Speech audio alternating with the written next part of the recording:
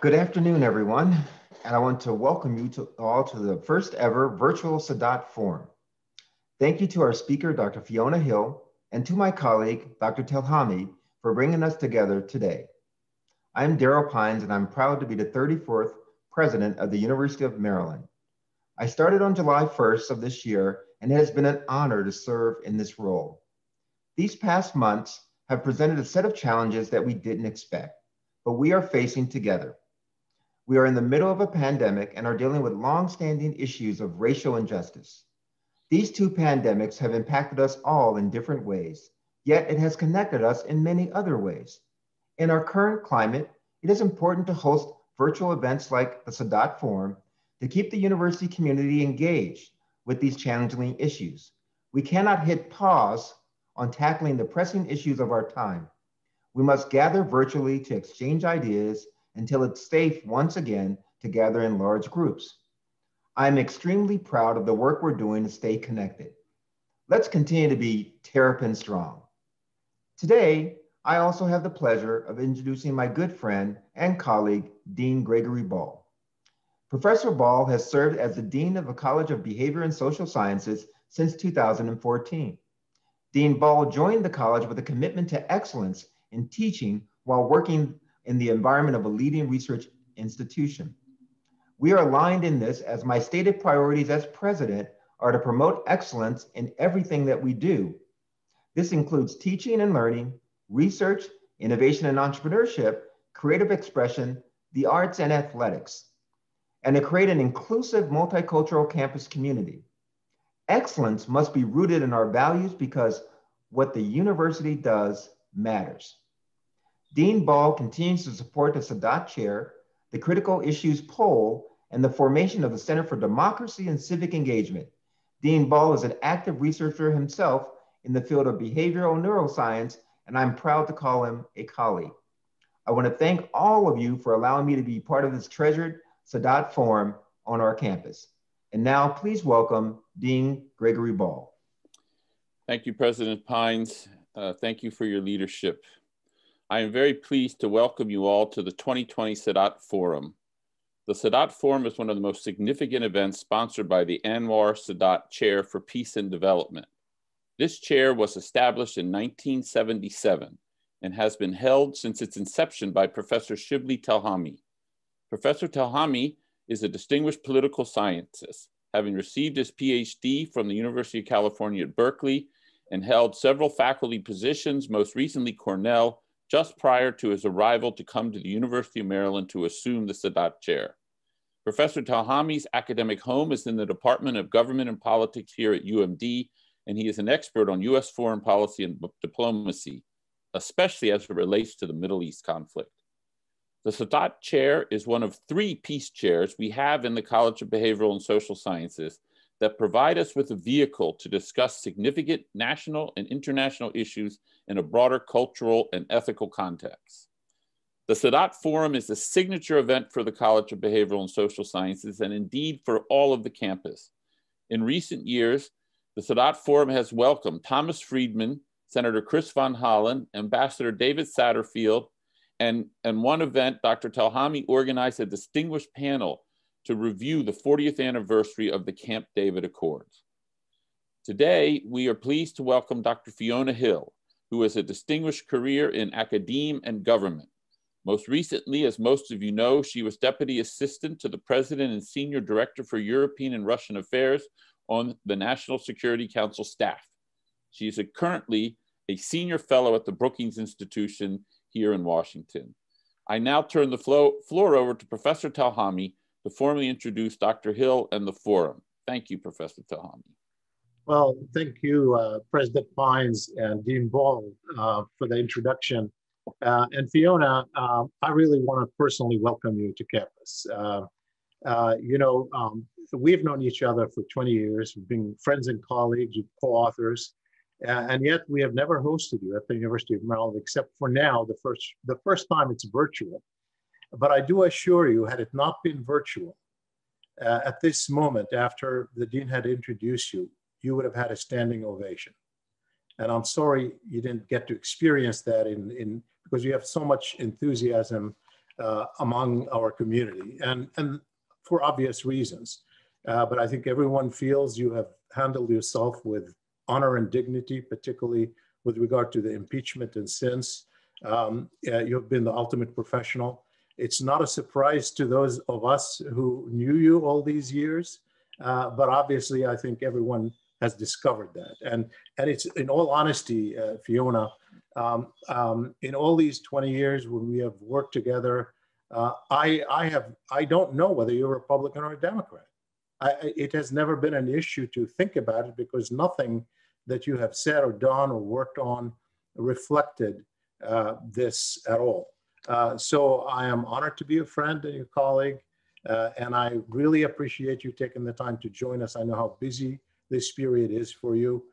So thank you and welcome. Well, thank you very much, Sibley. It's great to be here, even if it is virtually, and hopefully at some point we'll all be able to get back to our physical lives again. And obviously, as being a citizen of Maryland, I'd love to get back onto the flagship campus at some point. So thank you, at least, for having me here in this context. It's a real honor. Well, great to have you. So let me start really with the core issue before us. You left the Trump White House last July, July 2019, I mean. And you had been obviously the top official in the White House working on Russia. You had been all your career studying Russia and an expert on Russia, writing about Russia. You have been, in the National Intelligence Council as a top expert on Russia, both in Republican and Democratic administrations. So it's not a surprise that when you testified on the Hill at a very critical time in our nation, in the impeachment hearing of President Trump, people listened because you had the weight of that experience and history behind you. And you said during that impeachment trial, you said, "I refuse to be part of an effort to legitimize an alternate narrative that the Ukrainian government is a US adversary and that Ukraine, not Russia, attacked us in 2016. These fictions are harmful even if they are deployed for purely domestic political purposes," unquote. Could you elaborate on that, both in terms of the context of those words, how you, what propelled you into this? Obviously, what propelled you is you were subpoenaed to testify. You had no choice. But obviously, the way you presented this must have had a background about how you saw the picture in terms of where the Senate was, where the American public was. So I wonder if you could elaborate a little bit more on that remark. Well, thanks, Shibli. I mean, obviously, this is a painful issue for all of us to be discussing.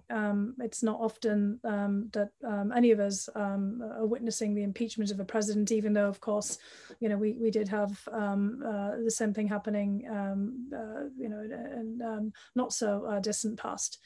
But I also wrote an op-ed earlier on this month in the New York Times, in which I also called out my great concern about the domestic situation. And obviously, for a foreign policy expert and analyst like myself, we don't often stray into domestic politics. But I came to see, both in the run-up to the depositions and the testimony this time last year, and in the period that I was in the administration, how much our own domestic political situation was contributing to a national security crisis. We've become so polarized and so pulled apart by partisan sentiment, well before the election of 2016 and the Russian decision to intervene in those elections, that now, even issues like dealing with Russia or China, Iran, the area that you're most working on around Middle East in general, have become the subject of partisan debate. And foreign policy has often now become part of our domestic political discourse. That didn't used to be the case. it was actually comparatively easy to be a non-partisan foreign policy expert not so long ago, because there was much more of a shared non-political perspective on what US national security should look like. That's not to say that we didn't need to have some hard questions asked about whether our assumptions that our foreign policy was built on needed to be revisited, as times have changed, whether kind of the foreign policy that we were following should be refurbished and rethought for what's now a new century and a new era 30 years after the end of the Cold War, with so many larger challenges that we hadn't thought about before coming onto the docket. But the idea that dealing with a foreign country should be part of our domestic policy was anathema. And so that was really, what prompted me to say some things I never thought that I would be saying. And it was also the experience that I and the other witnesses had in the period leading up to the public testimony. We'd all been, as you mentioned, subpoenaed. We were fact witnesses. We were not there for one side or the other. We were all non-partisan professionals. I mean, some admittedly were political appointees in their positions, but also on the basis of expertise in foreign policy, or in the case of my successor at the National Security Council, Tim Morrison, on the basis of deep expertise in arms control. We were not, kind of political operatives in any way whatsoever, but we were attacked on all sides for, basically upholding the oath of office, and also, believing in congressional oversight and in the, the constitutional structures that brought us to this point. And it was really for me, the experience of the closed door deposition, which then was made public, all 445 pages of it, that got me so alarmed because of what I evidently saw as efforts to twist around facts into these fictions, that I felt I needed to call this out, because US national security was on the line, not just the machinations of domestic politics. And I think we're still in that situation today. I mean, another issue that prompted me to write the op-ed at the beginning of the month was observing, the ways in which this narrative about Ukraine and what happened in Ukraine has been playing out throughout this presidential campaign. And also, the fact that we continue to see, interference from Russia and other adversaries in propagating out narratives. But the main point is that domestic actors are taking these forward, and that this has become, again, part of the political debate. And the politicization of every issue, including COVID-19 and public health issues that we're also well aware of, it's become so extreme that we can't get our act together on critical issues. And it's had an enormous impact on our international standing. The recent Pew poll that was conducted during the summer, but was only just released a few weeks ago, showing that, across 13 of our closest partners and allies, the countries, our ratings have fallen to lows that we haven't seen since, in fact, the US decision to invade Iraq in 2003. So, I mean, we've really fallen a long way in the estimation of some of our closest allied countries as a result of this polarization and the fracturing of our politics, and the fact that our whole foreign policy now has become mired in domestic controversy. Yeah, I mean, I'm going to come back to this, our standing in the world and how we can work it, because you are a Russia expert, but you're also a European expert, and you also headed the Center on Europe at Brookings before joining the Trump administration. So I want to come back to that, but I want to stick with the Russian intervention then and now.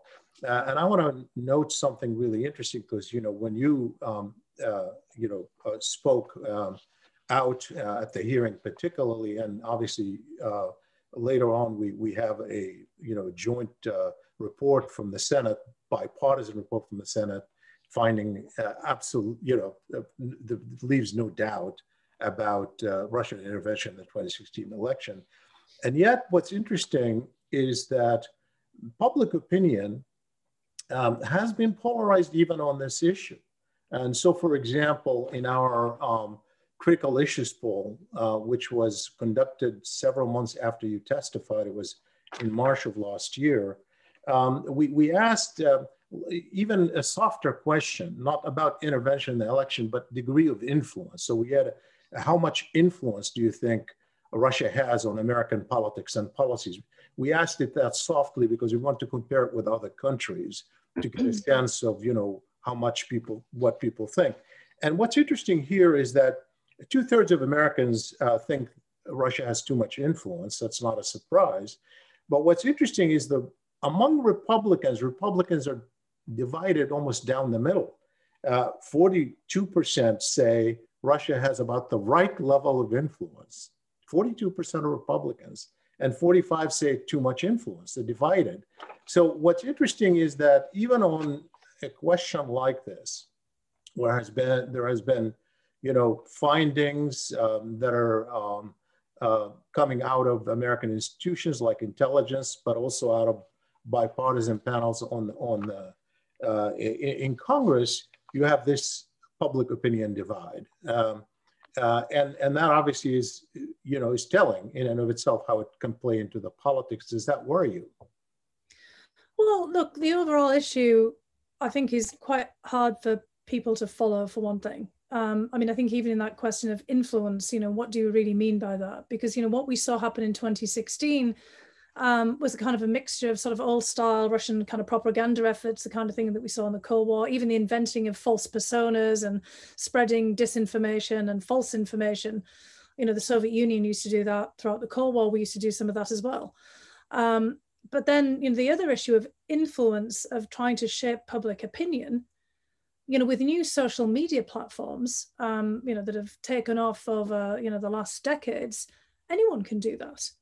We can see ourselves the impact that people can have through Twitter. The president's Twitter feed is one of the most widely followed, but there are all kinds of other individuals as well who rival him in terms of their following, and they can tweet about whatever they want. They could be celebrity figures, or people have nothing to do, frankly, with politics. But if they start tweeting about political issues, people will follow that. We all know about the phenomenon of Twitter bots, of kind of basically computers that people can kind of rent to push up their ability to disseminate information. And I think that makes it very difficult for everybody who's participating in social media as just the average consumer to kind of really figure out what's going on. All kinds of people can influence public opinion. We're in a whole new world of this. And, part of the problem that happened in 2016 was Facebook, Twitter, and other social media platforms not really realizing how much their platforms could be used as tools of influence by any state or non-state actor. And it's taken a while to catch up. So when you were doing this poll in the early stages of 2016, it wasn't perhaps even clear to people quite what was going on. And in terms then, of kind of how Russia fed into this, I'm sure there's an awful lot of people who went and polled in different kind of ways would say, well, as far as they know, Russia had no impact on their opinions about things. That people are much more influenced by their own networks, the people in their own little bubbles on Facebook or elsewhere where they're all, swapping stories. You're more likely to look at something that you get from a friend or a close associate or a celebrity that you're following. Now, of course, if, a Russian or some other person is masquerading as this individual and pushing out material, or they've created another persona on Facebook, which we know that they actually did, then kind of that becomes part of the picture. But it's very hard for people to unravel. So I think that what we were seeing back last year was people finding it very hard to follow all the threads of all of this. And when we see a case where domestic actors are as much the purveyors of disinformation, of false narratives, are also huge users as well as consumers of social media, it makes it incredibly difficult to tackle this. And this is what makes me worried. I think it's much easier for us to roll back adversaries when they're trying to tamper with the physical infrastructure. It's not easy, and we were all worried about ransomware attacks and more efforts to penetrate into our critical infrastructure. But the hardest thing of all is to tackle this, what we might call hacking the minds, or efforts to manipulate public opinion, because so many other people are in the mix on this as well. And it's partly then the regulation of social media platforms by them themselves, their efforts to kind of root out falsehoods, lies. I mean, we can see, you know, some of this kind of happening right now, but it's also incumbent on us, the consumer, to be much more circumspect about the information that we're getting from our friends and relatives and, you know, other people who are sending us things. Yeah, I mean, one of the questions, of course, you know, it is really relates to the impact of those interventions. They're easy to do, they're hard to fight off. Do they have an impact? So last year at the University of Maryland, I moderated a conversation with General James Clapper, someone you know well and worked with, and who said that in his own estimation, the Russian intervention in 2016 did have an impact on the results of our election.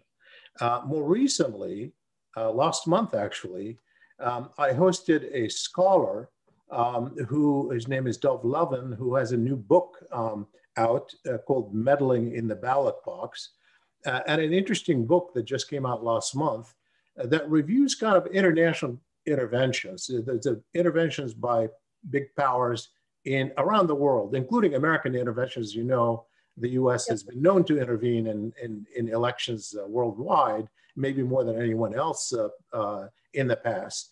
And then he also studied the case of the 26th Russian intervention. What's novel about the book is not only that it puts it in historical perspective, but it devises a way of measuring, does it really matter for the outcome of the election?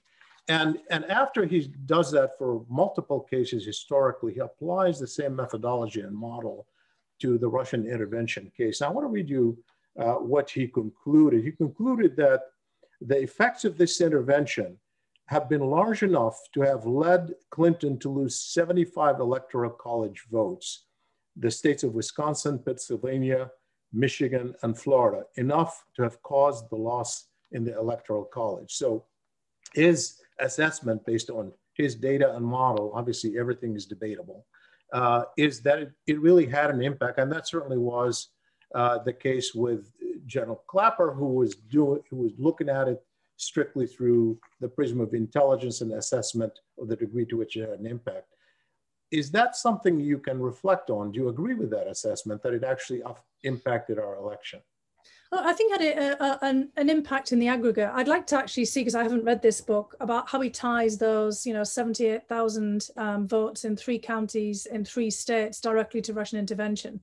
Because I'll just speak from an anecdotal perspective. So part of my in-laws live in Kenosha County in Wisconsin.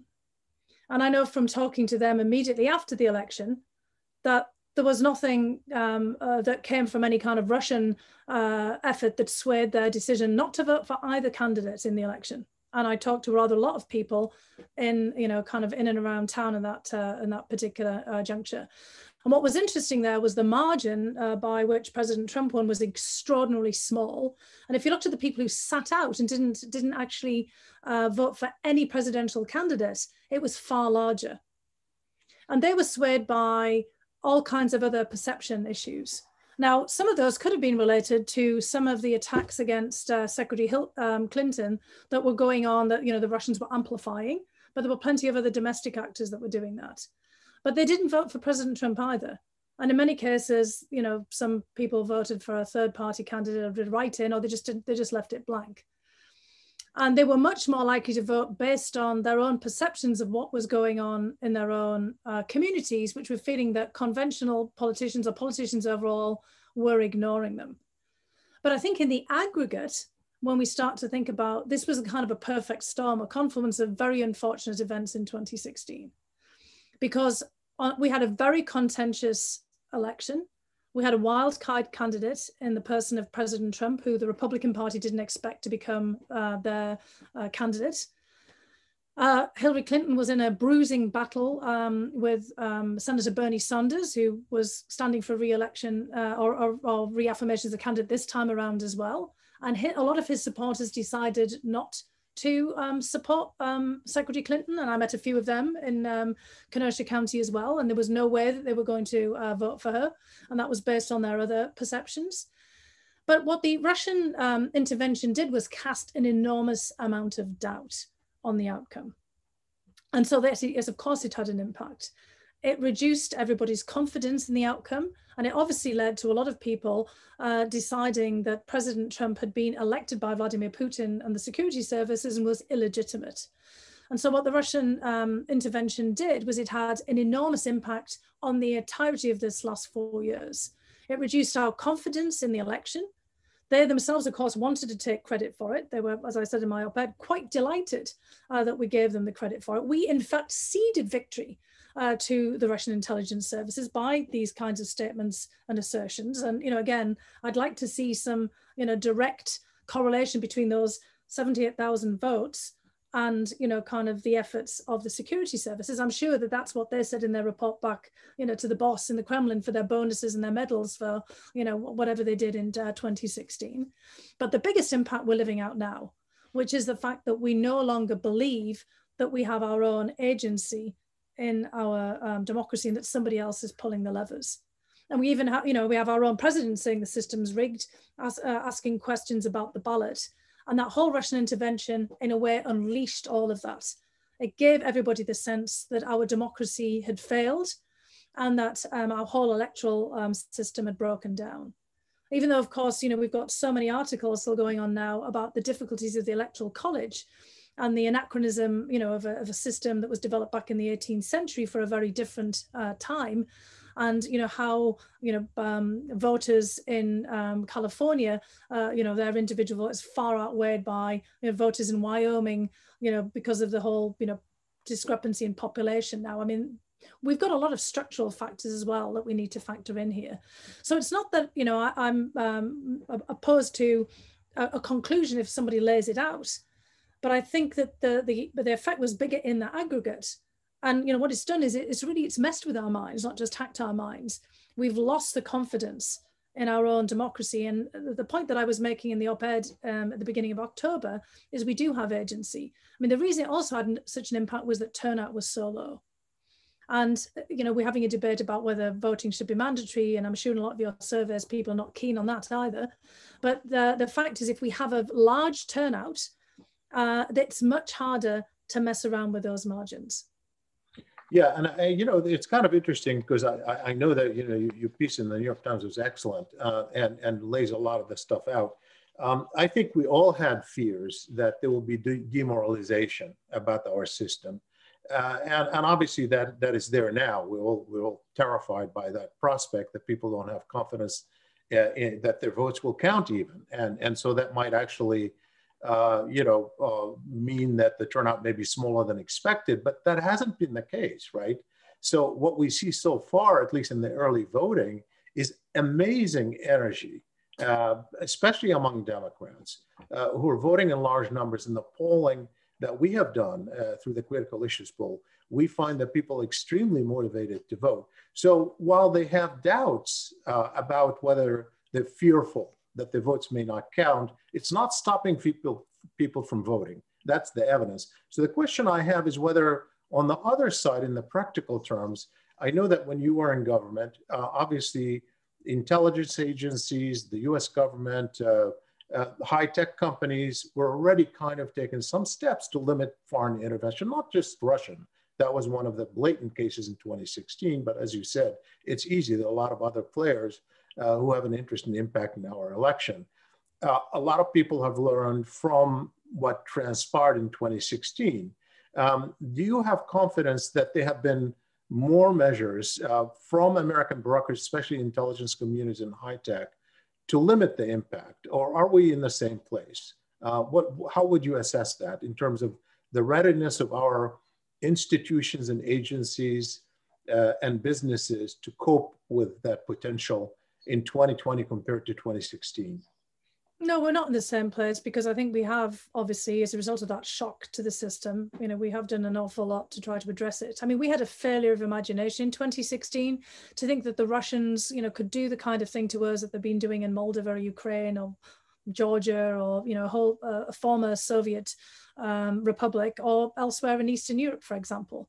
We failed to see that we were also vulnerable and, you know, kind of weakened by partisan infighting, and that, you know, kind of just like Putin and others, you know, in the security services could whip up sentiments at home and manipulate public opinion to quash domestic opposition or to, you know, ensure certain outcomes, they could use the same tactics here in the United States. We'd become complacent, and, you know, we'd left some of these Cold War machinations behind that you were referring to, some of the things that we used to do back in the day. We'd kind of moved on, and we sort of assumed everybody else had too, and they hadn't. And, you know, why Russia did this was, of course, was try to neutralize us as a threat, because we still have the capacity and capabilities to do a great deal to them. And of course, the Russians would fear that if we decided to use new cyber tools against them in some, you know, future conflict, we would really, you know, devastate them. And also their perception was that we were meddling around in their politics, you know, various statements about the transparency of their elections, or the lack of it, the fact that their elections were not free and fair. You know, I think that they were sticking it right back at us to show us that, you know, we were full of hubris, and that, you know, we had plenty of our own problems. It's, you know, kind of a sort of a revenge operation, as much as also one to push back on a security threat. And so, you know, once we realized that, yes, they could do that, we have tackled a lot of the problems, the open doors that they could walk through in 2016, particularly on the technical side. Now, there's lots of other areas where, you know, kind of there are still some weaknesses and vulnerabilities. We see that with ransomware. And, you know, this doesn't have to be Russians, but there's plenty of criminal groups. Some of them could be run by the Russian security services who could, you know, carry these out. There's still the risk of hack and release in emails, fabrication of emails. You know, we saw that the Russians did that in France, you know, for example. It's been in the press. The Norwegians have recently complained, and the Germans did previously, about Russian efforts to hack into, you know, their politicians' emails. So they're still doing this. But again, the biggest area is in the vulnerability in our public opinion. And we've done a lot with Facebook has done a lot. I mean, a lot of the revelations about what the Russians have done have come from the private sector. They've come from the social media platforms themselves. And I think, you know, the population as a whole, the rest of us has become more savvy as well. We've become a bit more suspect of, you know, random phishing attempts and things that we get sent. But we're still awash in disinformation. We ourselves in the United States are some of the biggest creators of conspiracy theories. And we're exporting QAnon around the world right now, including, you know, in the United Kingdom and other places. This is a homegrown conspiracy. And so, I mean, we are part of the problem now too. And that's something that we're going to have to address moving forward, because that propensity for creating disinformation for our own political purposes. I mean, all of our political parties have super PACs, political action committees, and I think that the Russians just act like a super PAC. This is the Vladimir Putin super PAC. And as you said, the Chinese and others can do that too, but it's primarily up until now really been the Russians, even though others have dabbled around in this. While we still have that, and we have a lot of money sloshing around in politics, and we also have a lot of dirty money, you know, circulating around in the United States, and we were a massive center also for money laundering, that's why we remain vulnerable. And we'll remain vulnerable to manipulation by all kinds of actors unless we get our act together domestically. Yeah, I'm really glad that you brought up the domestic conspiracy theories, because that's another fear we all face, regardless of Russian and other intervention. I want to shift a little bit to another area of expertise, specifically to President Putin himself. You have studied him. You have co-authored a book with Cliff Gaddy, Mr. Putin, Operative in the Kremlin, which is an excellent book. I learned so much from you about Putin himself. And it's obviously, even though it was published several years ago, it's still very timely. And a lot of people are trying to understand, first, what Putin is up to, but also his relationship with President Trump. So let me start first with one of your key conclusions in the book and ask you to elaborate a little bit more, that those who think that Putin is merely an opportunist are really wrong, and that he's a strategic thinker with deeply held views that are really hard to influence from the outside. And unless you understand that, you're not going to be able to deal with him properly. Could you elaborate on that? Yeah, look, it depends on how we think about strategy, because obviously what we see Putin do is take every opportunity that he can, exploit any vulnerability and every opening to push ahead with an agenda. So if we think of strategy less as a kind of a blueprint and more as a kind of a broader frame in which he's operating to push forward Russian interests, to give Russia the maximum maneuverability, to make sure that Russia is counted among the great powers on a global basis, not just regionally, that Russia's interests are always going to be taken into consideration in all of the fora that matter, then one can really understand what Putin is about. We also have to bear in mind that he's pretty ruthless. And we've seen that time and time again. I mean, we spent a lot of time in the administration, as previous administrations have done, somewhat fruitlessly, trying to dissuade Russian counterparts from engaging in the kind of dirty tricks that we saw in 2016. Part of it's because they said, well, you used to do that too, but we have not hacked and released the emails of all kinds of Russian politicians, and don't think it's because we couldn't. Now, Putin probably actually doesn't, sit around, get texting and, kind of on the email, but, others presumably do. But we just are not doing that. That's a kind of a tactical area that we haven't gone into. We're not running around poisoning people and and carrying out these kind of efforts to kind of, I mean, we've certainly engaged in assassination, so I don't want to go too far with this kind of point, but the kinds of things that we've seen recently in the brazen assassination attempt against Sergei Skripal in Salisbury that put in danger the entire population of that small town, or the recent poisoning of Alexei Navalny, the gunning down of a Chechen dissident in the Tiergarten in Berlin. I mean, I could go on and on and on. Litvinenko and the polonium assault in London. Those are not the kinds of things that we've engaged in.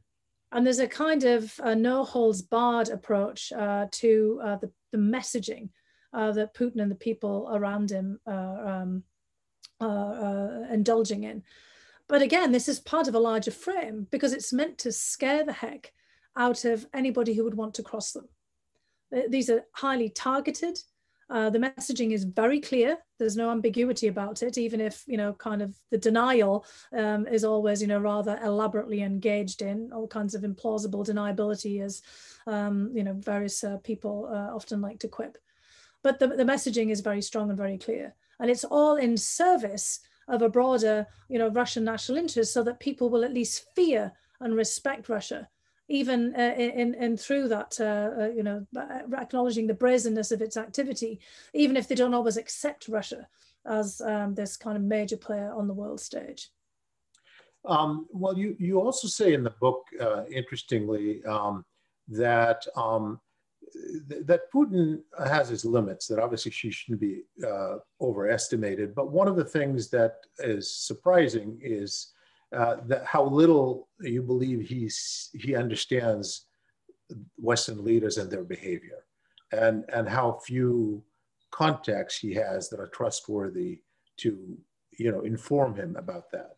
And that's kind of an interesting point to keep in mind.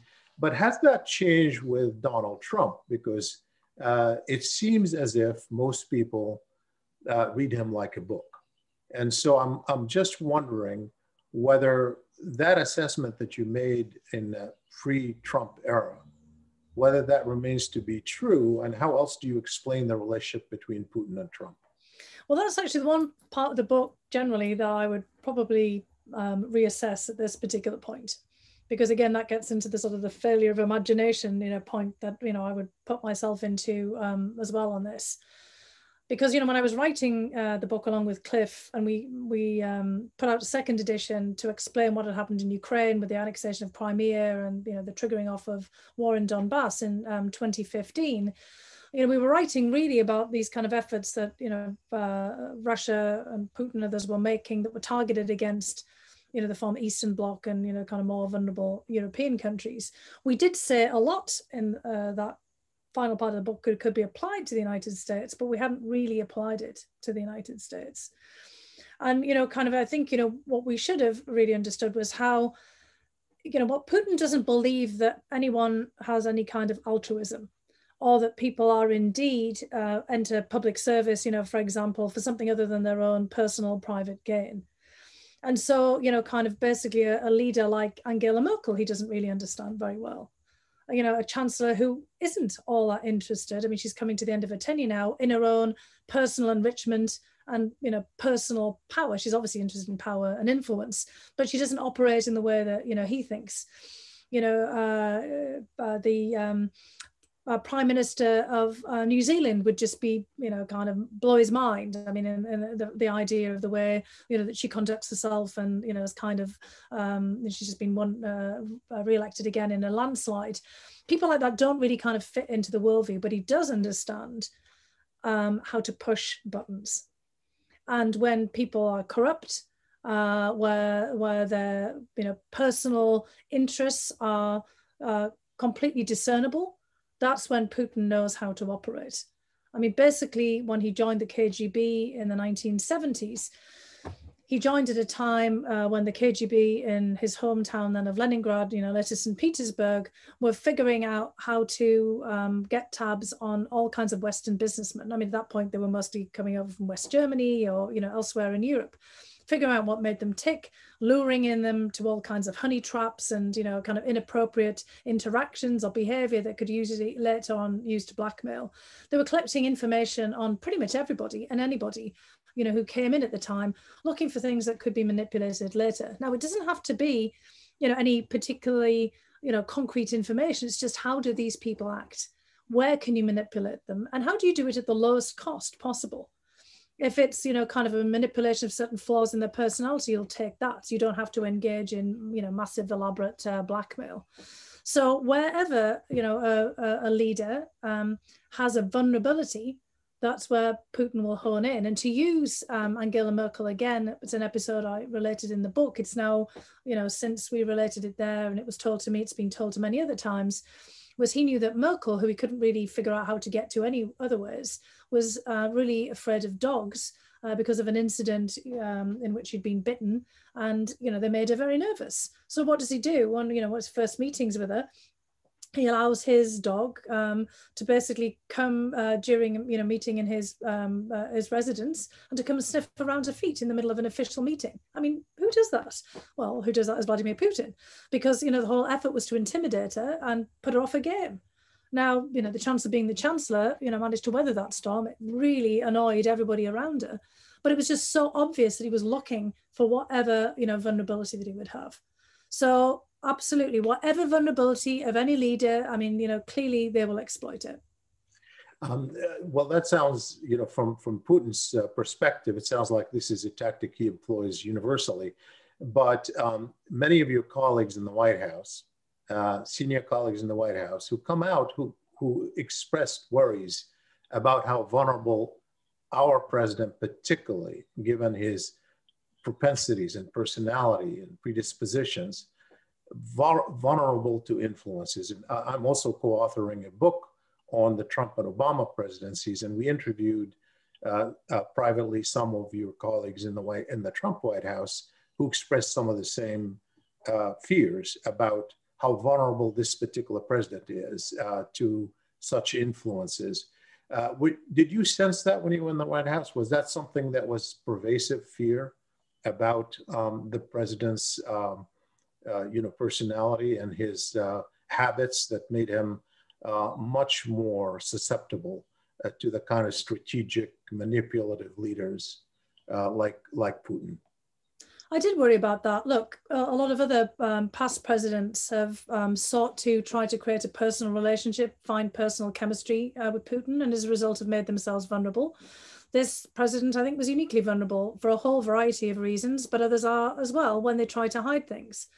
I mean, my piece of advice, just in a general term after this, depending on where we're headed, is that every president, every presidential candidate in future who gets to be the candidate of a main party should have a security clearance done. They should make all of their financial data available. I certainly had to, just like anybody else who is seeking office, so that we can make sure that they're not vulnerable to manipulation and blackmail. Because it doesn't just have to be by Vladimir Putin. It can be by anybody. I mean, anybody can come forward with information. We ought to be able to know about that. I mean, part of the reason, that we had an impeachment this time and, in the past with Bill Clinton and that whole effort was because people were hiding things. They were engaging in behavior that wasn't appropriate. Or they're letting in, people who are not part of the government who are trying to influence events for their own purposes. This is something that makes you uniquely vulnerable.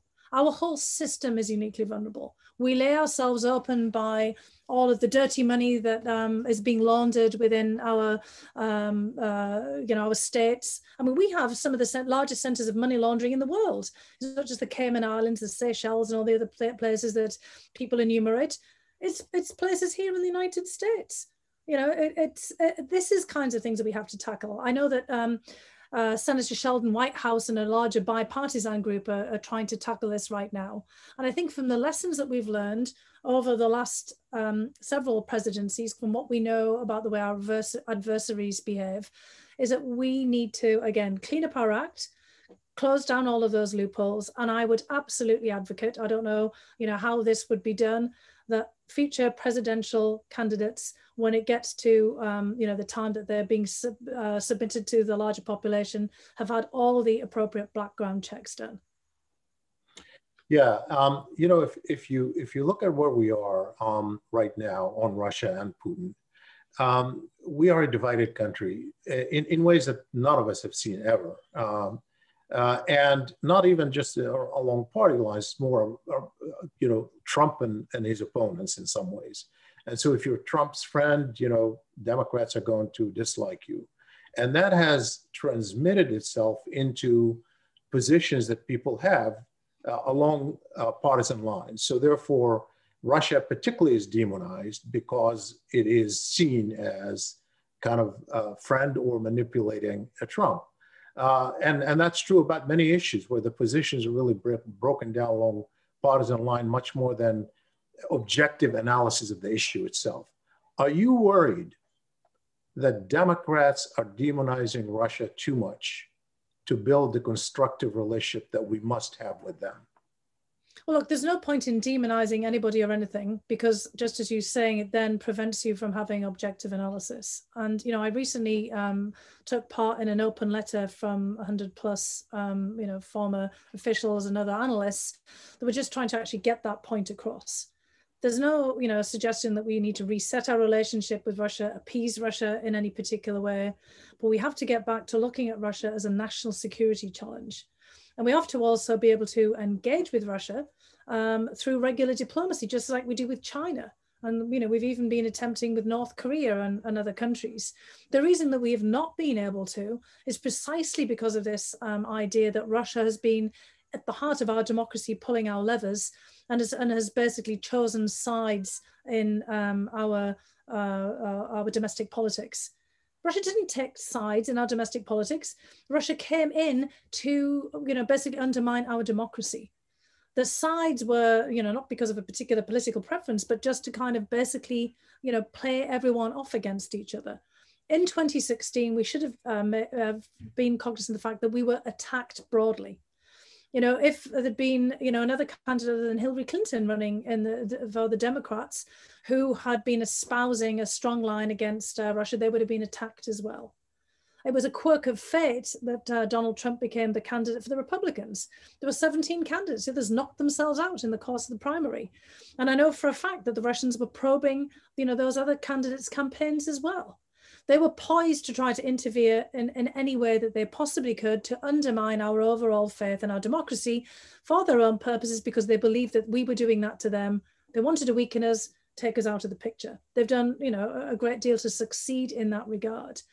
So what we now have to do moving forward is to figure out, how do we get them off that trajectory? How do we stabilize this relationship and stop being engaged in this ruinous, destructive confrontation? And in a world where we have to deal with climate change, which is an inescapable fact. I mean, I know there are still people out there debating it, but for most of us, it's an inescapable fact, where we have a pandemic this is literally an existential set of threats to humanity. We have to figure out how do we at least deal with the Russians, Chinese, and others in tackling some of these issues. This is very difficult. You know, we're in a whole new world that we weren't in before. Our institutions aren't well structured for that. We've got an unfinished agenda with Russia. It's unacceptable for the Russians to keep messing around in the way that they are and, you know, kind of basically goading us into, you know, kind of coming back in kind, which, you know, I think we have to, you know, try to resist here, because we're going to just get pulled down and pulled down and pulled down if we keep engaging in this, you know, endless circle of, you know, fighting with Russia. And we have to be able to also tackle our own domestic divisions as a way of being able to deal with these larger existential crises that we're now facing. But, you know, we've had a missed opportunity with Russia, not just on arms control, because I think at some point we might be able to make some moves on that one, but on dealing with the pandemic. You know, Russia, even in the height of the Cold War, we were able to deal with them on smallpox and on polio and tuberculosis, and ultimately to some degree on HIV/AIDS.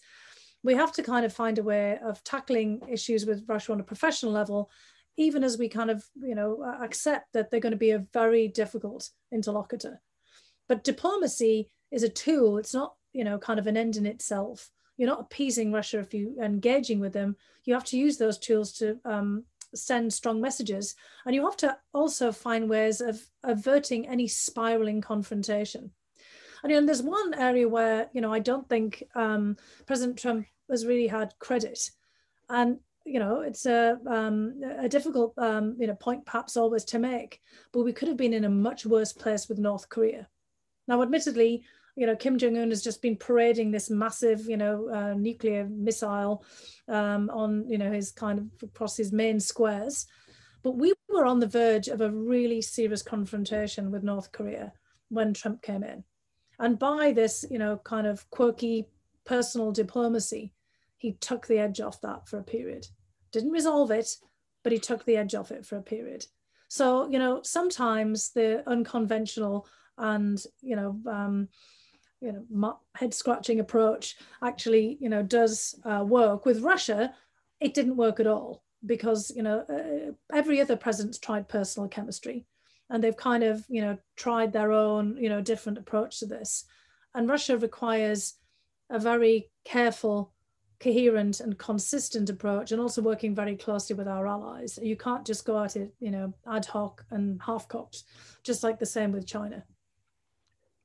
So I want to ask you a final question about Russia, which is, you know, especially as we're looking ahead post-November, where we may have to reassess the relationship and look at Russia a little bit more objectively about where its assets are on and liabilities. And I want to start by referring to an article you and I wrote in Foreign Affairs 19 years ago, at a time which in the post 9/11 era, there were a lot of people who were questioning that Saudi Arabia had any more leverage in the oil market, the global oil market, the energy market, and that Russia was going to overtake Saudi Arabia as the country that is going to have more lever. And you and I disagreed with that at that time. One reason we disagreed with it was the argument that Saudi Arabia has a trump card that Russia does not have, which is spare production capacity. And Russia was producing at full capacity and was likely to do so for years to come. We saw 19 years later, last spring, when there was an attempt to come together, and then Saudi Arabia and OPEC did not come together with Russia, that in fact Saudi Arabia exercised that very card 19 years later, where it flooded the market, increased its production to 2.5 million barrels a day, cut prices in a way that just as the pandemic hit, and obviously no one expected that, and clearly it had perhaps unintended consequences, but there was an exercise of power by the Saudis that was born out of that excess production capacity. What's your assessment of where Russia is on this issue, and on other issues in terms of what's the source of the power, what do they aim to do, particularly as we're going to have to think about our European policy and our relationship with NATO and our relationship with Europe after you know, the last 4 years.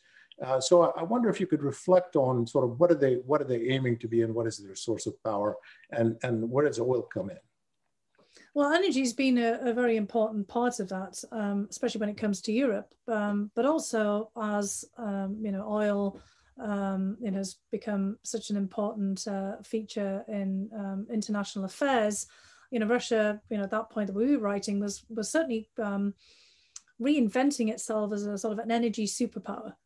To try to kind of play in global energy markets through oil, but also to really use gas and natural gas, pipe gas, and then, you know, later LNG, which isn't been quite so effective, as a tool for foreign policy and direct influence, particularly in Europe and elsewhere, where it is able to command the market. We've seen some of the limitations of that recently, of course, because every time you have an economic downturn, energy prices go down. But Russia had learned from the Soviet period that its whole rise and fall was very much contingent upon energy prices. I mean, the real peak of Russian influence comes with oil prices at $150 a barrel. You know, so back in 2007, 2008, which is when, you know, Russia launched the attack on Georgia. And, you know, Russia had learned, you know, to stash away money in the good times and not to go on a spending spree. And I think, you know, one of the real secrets of Putin's success has been building up these sovereign and national wealth funds to be able to really have an impact in marshalling resources and be able to throwing money around, you know, to really exert influence in neighboring countries. I think, you know, what we saw recently on the eve of the pandemic was a bit of a miscalculation there. Russia had always been playing with Saudi Arabia and others in OPEC, you know, promising to engage in production cuts when prices were dipping, but, you know, kind of gambling on the fact that others would make those cuts and that Russia could, you know, say they had but not, and really kind of take advantage of larger volumes of production. And that nobody, you know, like the Saudis wouldn't, you know, basically call their bluff. Well, of course, you know, they did that at a pretty critical era because maybe the Saudis, you know, saw where things were trending. Right now, you know, energy, you know, while we're still in this pandemic and recession phase, you know, it's not so easy for Russia to play the energy card the way that it had. And, you know, we're seeing a lot more of Russian efforts at coercion. But I do think we're actually also seeing now some signs, and, you know, perhaps we don't have much time, you know, to go into this, of Russian overextension. Because in the area where, you know, you've really focused your attention since 2015, you know, Russia's really tried to be a big player in the Middle East through the intervention in Syria. You know, Russia's also, you know, tried to play all of its relationships, not just with the Saudis on energy issues, but with Israel, where Russia has, you know, a very different relationship from the Soviet period, with all the Russian speakers who are now in Israel and coming into Israeli politics in a more apparent way. You know, with its relationship with Iran, very difficult to have Iran and Israel as two pillars of your Middle East policy, though, as all of us know, given the adversarial relationship between the two. But Russia's tried to present itself as an arbiter in the Middle East, also in Libya, and, you know, more broadly, Venezuela, you know, in an intervention to head off the possibility of a US invasion that Russia thought might happen there to topple Maduro. But Russia really trying to kind of make it clear that it can be a spoiler, as if not an arbiter, in a whole host of international conflicts. But I now see, with Nagorno-Karabakh now inflamed again, an open war between Azerbaijan and Armenia, all the protests in Belarus that the Russians are very discomforted about, similar political upheaval in Kyrgyzstan on Russia borders, the fact that Syria is still not stabilized, ongoing, you know, problems in places like Libya where, you know, Russia has moved as well. And now Turkey flexing its muscles in some of those arenas as well, Libya and Nagorno-Karabakh, in ways they hadn't previously. There's a lot of kind of spillover from Russian interventions. Syria, you know, Russia and Turkey have been at loggerheads there as well. And the factor in all of this is the United States being missing in action. Russia has also always, I think, really been more successful when it's playing and pivoting off against us. We've been the country that they love to hate, the main opponent, the reason that they intervened in 2016, but we've also been the country that they could mobilize everybody else against in places, including in the Middle East. And now that we've taken a big step back, where we haven't really been the player in the way that we were previously, and we haven't shown up at a lot of the fights, Russia is finding itself now juggling everything with not us as the foil to push back again. And I think it'll be very interesting to see what happens in the next several months, and where Russia finds itself bogged down in ways that it wasn't anticipating in some of these external conflicts and external shifts in places like Belarus and elsewhere. Great. I want to ask you the last question for this session, which is a little bit more personal. I think that I have advised both Republican and Democratic administrations in the past. Our colleagues in Washington, many of them do. Some of the academics go in and out, occasionally go as professionals to advise government on various issues, from health to foreign policy. And one of the dilemmas, obviously, that a lot of people experience when you have an administration with whom you profoundly disagree, where you have to ask yourself the question, are you just providing them legitimacy? Are they helping them be as bad as they are? Or are you really weighing in a good way to protect the national interest as you see it, or serve the country in some ways? We know that a lot of people don't have the luxury of thinking that way because that's their careers and they don't want to lose their jobs. But there are a lot of people like you and others who have jobs, and they can leave government and be welcomed by the Brookings Institution or somewhere else, who don't have to worry so much about the job. It's about whether you're doing more good than bad. And there are people who've resigned when they face things they can't accept. But there are a lot of people, professionals I'm talking about, not people who are driven by political agenda. There are people who stay. And where does one draw that? Where does then one draw that boundary? And how did it play out for you? And I've talked to a lot of people about this in terms of whether or not it's wise to leave or not to leave, or where does one draw the line? I'm just wondering how you thought about this. When you were in the White House, but also reflecting on it now that you're outside. Look, it's a very important question that a lot of people grapple with in different ways. I think that you have to be very clear with yourself. That if you're no longer part of the solution and you're part of a problem for a particular issue set, then you've got to get out of there. When I made the decision to go into the administration in the first place, it wasn't a particularly easy one because it was highly politically charged, and not being a partisan person, of course I did have some feelings of disquiet about this. I really wanted to do something on the Russia front for all of the reasons that we just talked about, seeing what happened in 2016 and realizing that the country was in a very dangerous situation. I felt that I couldn't really stand by when I was approached and asked for advice, and then, eventually approached and asked, would I, consider going into the National Security Council? And I got some really good advice from some very close colleagues who'd done very similar things, one of whom was Martin Indyk, who, as you know, made a similar decision to take on the thankless task of being, the Middle East peace envoy at a time when most people said, look, it's pointless, you're not going to be able to achieve anything. And Martin had said, well, even if there was just a minuscule chance of achieving something, he would take it. And Martin, being one of my colleagues at Brookings, he said, set yourself a time frame. If you feel that you're not making any progress, but you're starting to go down that slippery slope of making things worse, leave. And so I set myself a 2-year time frame. I stayed a little bit longer than that for a variety of reasons. But, I realized in the time that I, had made the decision to wrap up that I really should leave, because there were so many things that were happening then that were deeply disturbing. And I did speak out about them. I spoke out about them internally, as I said at the testimony.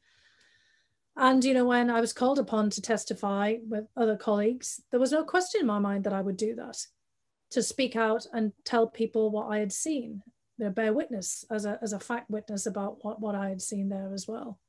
And I went in every single day, asking myself, am I making the situation worse, to try and tackle, a way of handling the fallout from what happened in 2016 with Russia. There was a whole host of other issues that were in my purview as well. Ukraine was one of them, which is one of the reasons, why I ended up testifying, but also Turkey and our relations with all of our allies in Europe. And, there were periods where, I felt actually that we were, as a team of all the people across government, all the professionals that you're referencing there, succeeding in getting some things actually done that were positive on the fronts of national security and also were beneficial to the country as a whole. But I certainly did not want to get involved in the domestic politics. And part of the reason for wanting to leave, after a 2-year mark, was that the campaign would start. Well, as it turned out, the campaign started even earlier. It was almost perpetual campaign. And that gave me, a lot of pause for thought. And so, I felt it was the right thing to go in for the reasons that I did. It was also the right thing to leave. Perhaps I should have left a little earlier, given, the way that some things were trending. But I spoke out about the things that I was disturbed about. I went through the appropriate chains and I've spoken out about them since. But I do think that the most important thing is that we still have to get over these partisan divisions.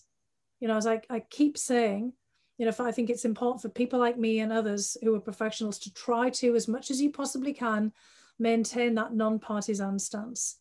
Because the country needs to have people that it can look to who can, provide objective information like you and Shibli do, and, many others, in a way that, we can give people the best analysis that we possibly can without a political prism.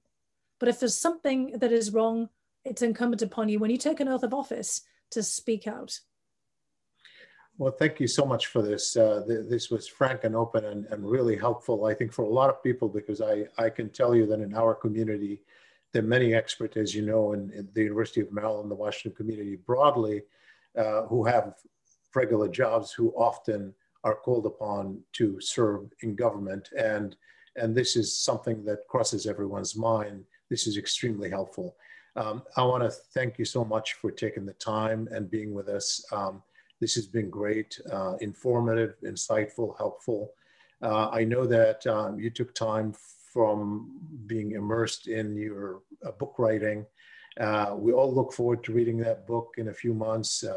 I know that it will be read widely because everybody hopefully will be in a different era that is less polarized, that people will be looking objectively to see what a sensible American foreign policy would look like, what a sensible relationship with Russia would look like, without having to worry about the consequences for our domestic politics. You have been, enlightening. You have been very dignified in the way you've handled this, in a way that those of us who know you know it's not surprising. And you've gained a lot of fans in our community at the University of Maryland. So thank you so much for honoring us and joining us today. Well, thank you very much, Shibli. It's a pleasure and also an honor. And, I really encourage everybody in the community and who's listening, if they have a chance at public service, to please take it. Because, the country needs patriots, and it needs expertise, and it needs all of us, to basically engage to, help us move forward. And all I would just say is just to encourage everybody to do what they can as well. In the meantime, go out and vote, because that's the one, real active citizenship that we all have, within our power to engage in. And again, just thank you so much for having me. It's a great honor to be part of the Sadat Forum. I really appreciate this. Thank you so much. And this concludes the first virtual Sadat Forum at the University of Maryland. Thank you.